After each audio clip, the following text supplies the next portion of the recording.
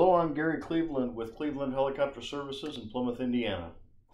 And this will be another free video for you on my YouTube channel to help you with the helicopter ground school topics. Keep in mind my videos are unedited and I am by no means an artist, but I'll do my best to get my message across here. We will be talking about Vortex ring state. Some people call it settling with power. It can also be described as the helicopter settling in its own downwash. Vortex ring state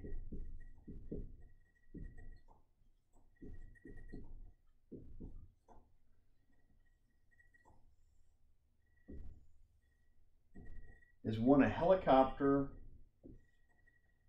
develops vortices and begins to fall in its own dirty air and is no longer creating lift. The pilot may feel that the right thing to do is to lift up on the collective, but this is not going to fix the problem. Adding an angle of attack on a helicopter that is falling in a vortex ring state is not going to fix the problem. The problem has to be solved by moving the helicopter out of that dirty air, and we'll talk about that in just a minute. Three things have to be present before the helicopter will get into vortex ring state.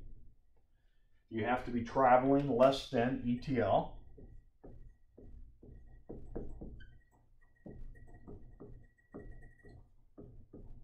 You have to have a descent rate greater than 300 feet per minute on the VSI. The VSI is your vertical speed indicator in a helicopter or an airplane for that matter. 20 to 100% power. So if you're traveling less than ETL with a greater descent rate than 300 feet per minute, and you're using 20 to 100% of the power, then you can get into settling with power. If you take away any one of these three, you cannot get into settling with power. Let's, for example, talk about taking this one away. Let's say I want to practice an hovering auto rotation from 500 feet. So I have zero airspeed. So I've got this one. I roll the throttle down, push the collective down. I'm dropping straight down in an auto rotation. My VSI is probably close to 2,000 feet per minute.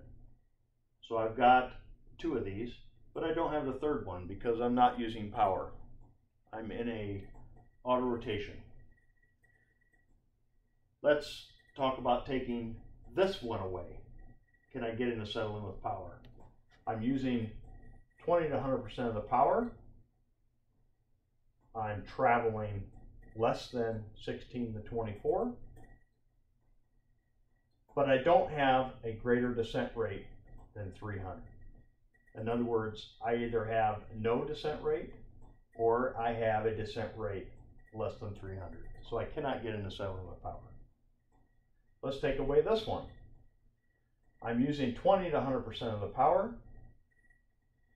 Let's say I got a crazy descent rate. I'm coming in at 1,500 feet per minute, but I'm keeping plenty of speed in it. I'm not going less than ETL, so I cannot get into settling with power. There's some things that put us at hazard for getting into settling with power. High gross weight, high density altitude, attempting to hover out of ground effect without precise control. We're going to talk about that in just a minute because that's how you're going to demonstrate it for your instructor. That's how you're going to demonstrate it for the examiner. Attempting to hover above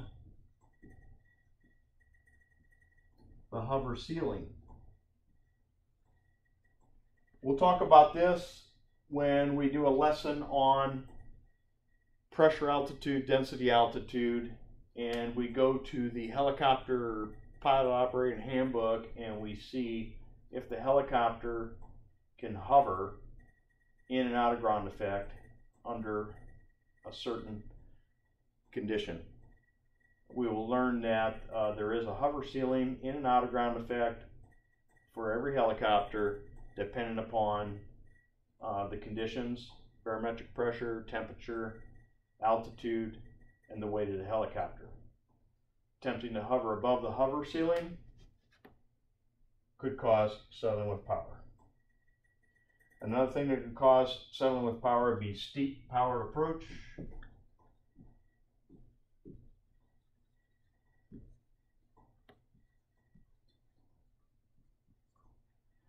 On a steep powered approach, possibly the pilot could misinterpret the wind. The wind could change during the approach due to mechanical turbulence.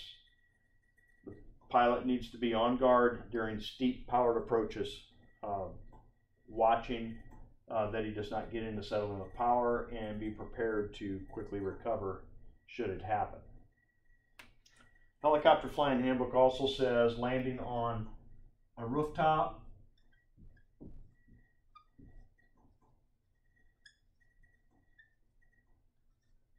or helipad that's when it's not aligned with the wind.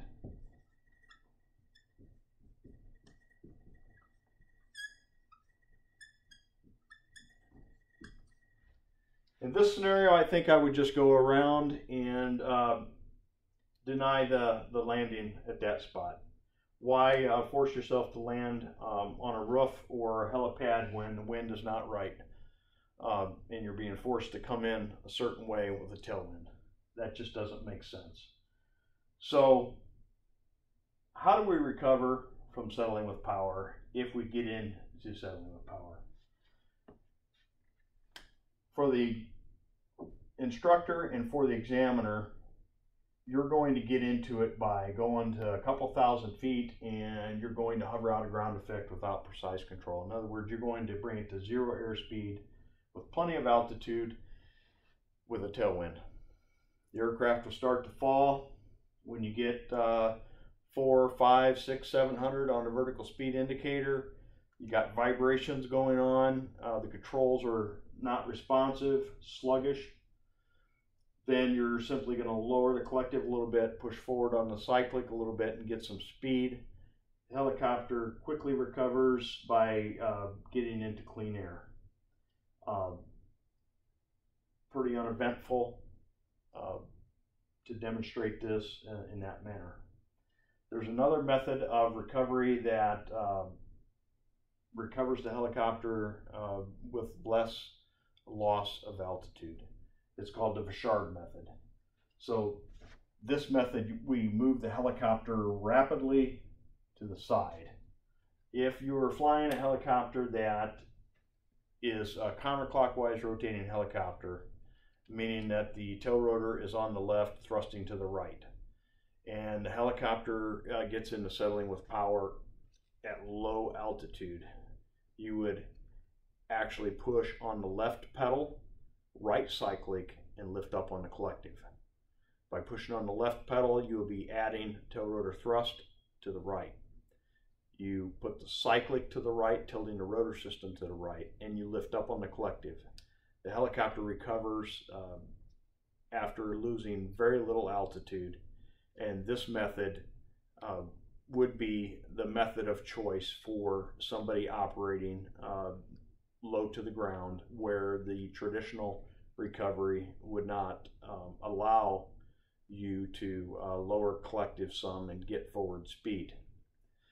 Now, if you were operating a helicopter with a clockwise rotating system, such as a rotorway or a cabri, it would be just the opposite. You would actually push on the right pedal and go left cyclic and lift up on the collective to move the helicopter over into clean air.